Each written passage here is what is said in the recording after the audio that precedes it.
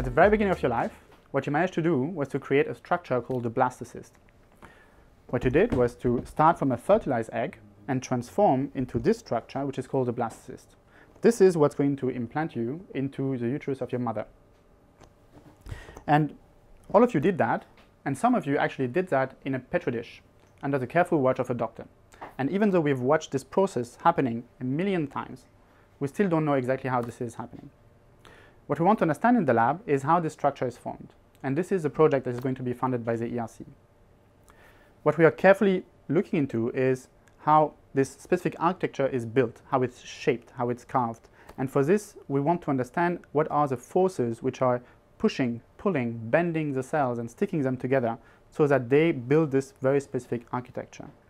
And in the lab, to study those forces, we are using biophysical tools, and we are using the mouse embryo, which is a mammal just like us, and which create a blastocyst which is very similar in its architecture to the one that we made. And if you want to measure forces in a living organisms, you want to measure very, very, very small forces. And we want to be able to measure them while the embryo is developing. We don't want to damage the embryo. So we develop non-invasive biophysical methods to measure the forces that the cells are generating within the developing embryos. So we are going to measure how tense the cells are, how much pressure there is inside the cells and inside the embryo. We're going to measure how strong the adhesion between cells is, and we're going to measure the viscosity of the cells.